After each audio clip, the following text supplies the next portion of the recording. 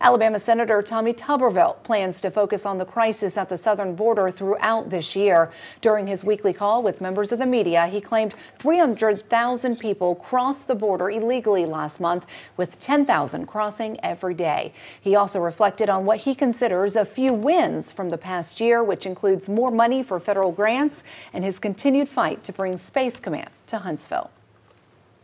Studies have already proven Huntsville is the best place for a U.S. Space Command, not Colorado. We don't need to settle for third or fourth place. We need the best place. Huntsville is that.